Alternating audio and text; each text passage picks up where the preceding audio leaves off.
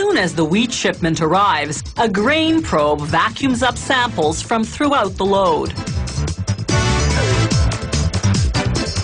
If the samples pass quality inspection, the mill gives the truck the go-ahead to dump the wheat to an underground conveyor.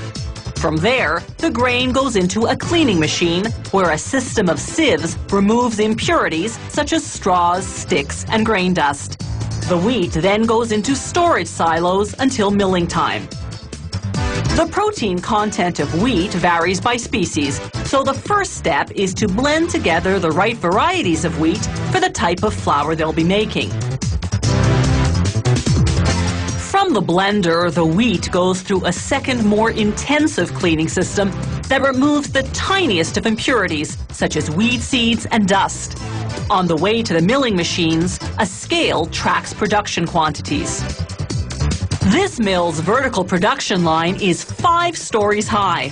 Gravity carries the wheat downward through a succession of milling machines. Each one grinds the grain between steel rollers, then sifts it. Particles too large to pass through a sieve continue downward into the next milling machine, and so on.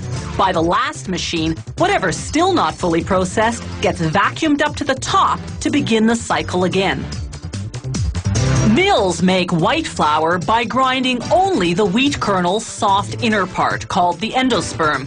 This requires removing the bran, the kernel's hard skin, and the germ, its seed.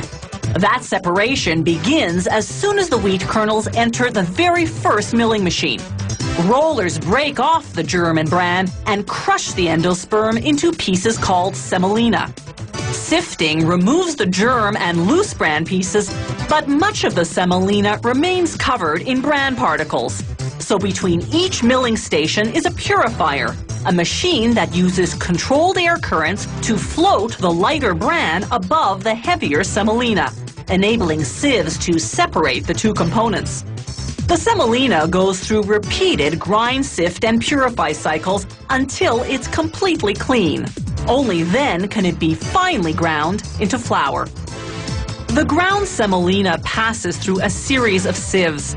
This ensures it doesn't leave the final milling machine until it's been ground to just the right powdery texture. There are 3 main types of white wheat flour. Bread flour has high protein, enabling dough to rise well and bake to a firm texture. Cake flour has low protein, which produces a crumbly texture. All-purpose flour is the compromise. Its medium protein content makes it suitable for baking both bread and cakes. By the end of production, the flour mill has produced 3 distinct products: bran, used for animal feed and baking; white wheat flour, of course; and wheat germ for the health food market. Leftover byproducts go into livestock feed.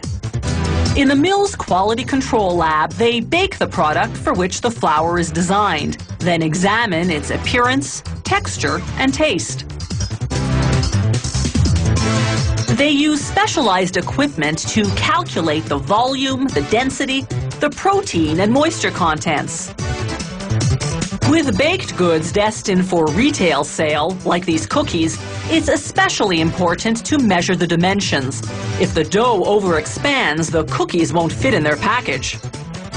Just prior to packaging, the mill enriches its white flour with vitamins and minerals. This replaces the vitamins and minerals lost when the milling process removed the bran and germ. They shake the bags to settle the flour. Bagged flour in various sizes goes out to supermarkets, restaurants, and commercial bakeries, while tanker trucks ship bulk flour to large industrial bakeries.